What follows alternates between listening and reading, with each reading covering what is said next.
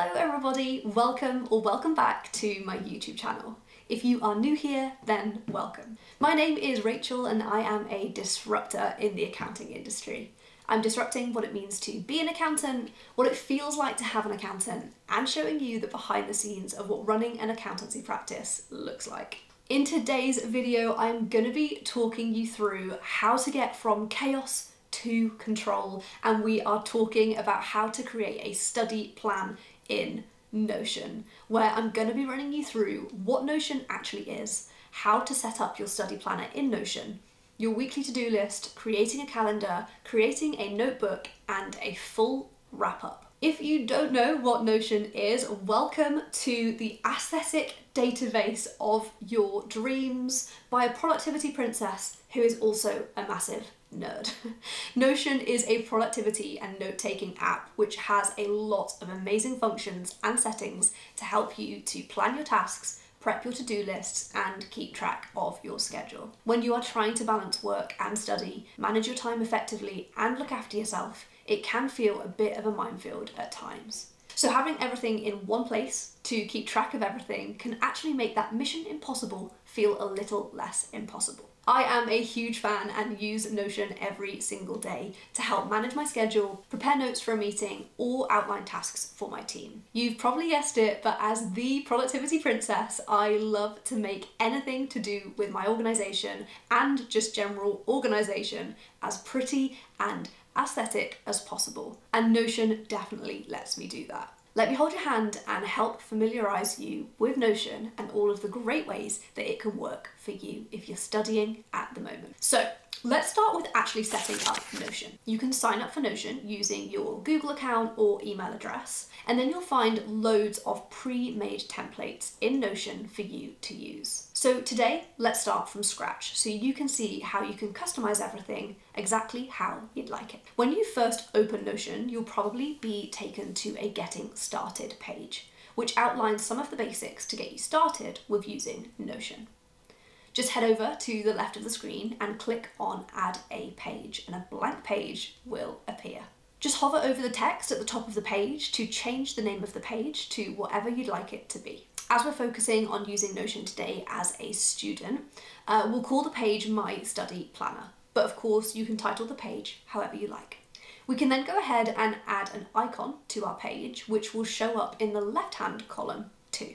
And then we can add a cover picture to our page as well. Notion has all sorts of different cover options for you to choose, or you can actually go ahead and upload your own as well. And this is where the fun starts.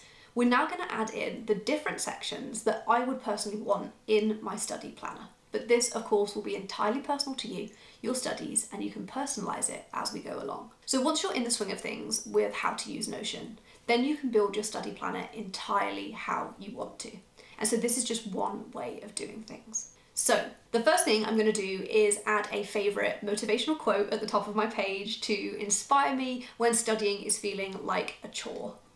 In this section, you could do the same or add the date of your final exam, whatever you want at the top of that page every single time you open it. So to do this, click underneath your title and then press the / key to see a drop-down list of all of the different command options. Choose the call out option and then add whatever you fancy.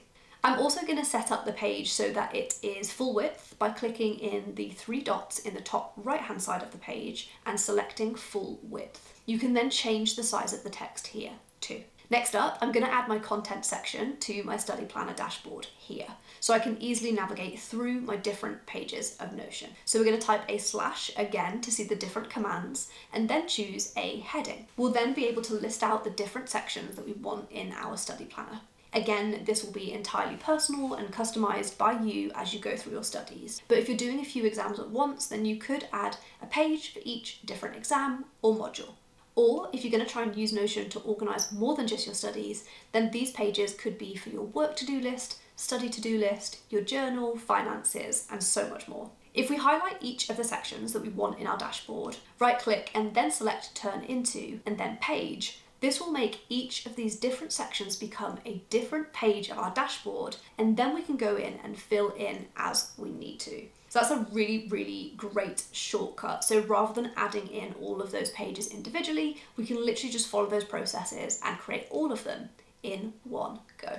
Next up, we're going to add a to-do list to our dashboard. I don't know about you, but there is nothing more satisfying for me than ticking tasks and study goals from a list. So firstly, type a couple of dashes to create a line that will split out our sections. And then we can add in another heading, just like we did for our content section. So starting off with Monday, we can add a heading for the day, and then add a little emoji next to the heading if we want to, or give the heading a coloured background like this. Then underneath, if we type a slash, we can select the to-do list command, and that will give us our list to fill in. Then we can simply copy and paste this block to create a to-do list for every single day of the week. Every week, you'll then be able to refresh your list and go in and add in your tasks that you want to get done that day, or events, calls, or study days that you need to remember for that week. Another section that I think is crucial to include in your study planner is a calendar, so that you can keep track of study days, deadlines, and exams. From the drop-down list of commands, select Calendar View to create a calendar. Click No Database to create a blank calendar, which you can then start to populate with college courses, submission deadlines, and exam dates. I used to love using the Gantt chart option as well to work out and date back from my exam date how many mock and past papers I wanted to do before my exam, work it back using the Gantt chart function, then feed that into a calendar, and I can see exactly how long I've got between where I am now and where I need to be. You might also want to have sections to record revision notes or notes from a study day with different sections for different topics or course chapters. So again, we are going to type a slash and choose Gallery View from the list of options and then select Database. This will then give us some different sections for different topics or chapters, and we can add as many as we need for our notes. So by clicking into each section, we can rename it, edit the setup of the section, or simply start typing out our notes.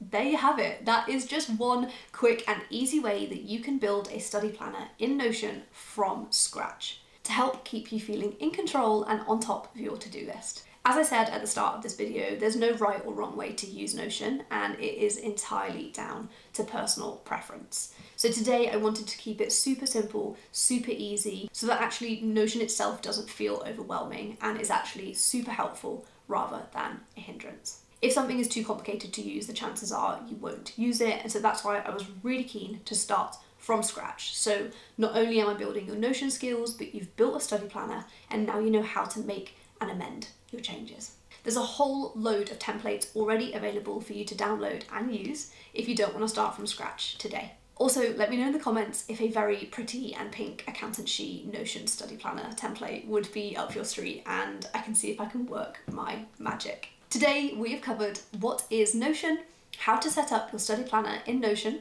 your weekly to-do list, creating a calendar, creating a notebook, and your final Notion wrap-up, which will have answered all of your questions about setting up a planner in Notion. Please do let me know in the comment section what you found the most useful. Thank you so much for spending some time with me today, and I hope to see you again very soon.